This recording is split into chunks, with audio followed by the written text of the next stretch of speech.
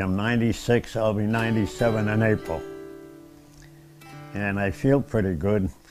Like everybody else, stiff in the morning when you get up, but it takes a little while to get going. I do my exercises. Alex or Alexander, that's what my birth certificate says, Obrizok. And I joined the Coast Guard. I went in March the 16th, 1942. Went to boot camp in Manhattan Beach down in Long Island. Well, I got out, like I say, in February 46, and I was shy a little, I don't know, a couple of weeks for 4 years.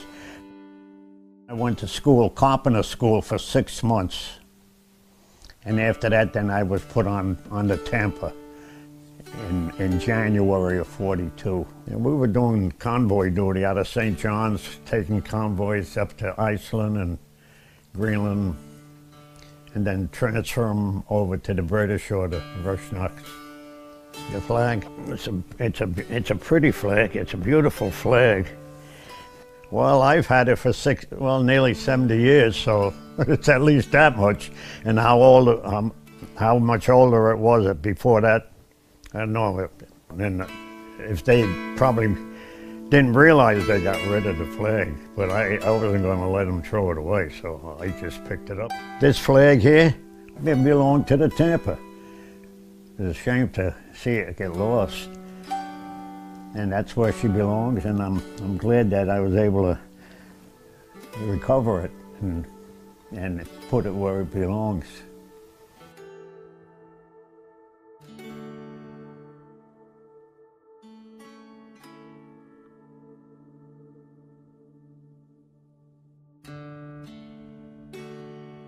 It was a good service. I liked the Coast Guard. It was good.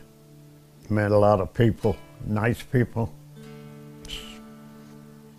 Nothing like being an American. I'm glad I did the little bit that I did, and I'm glad I put my time in.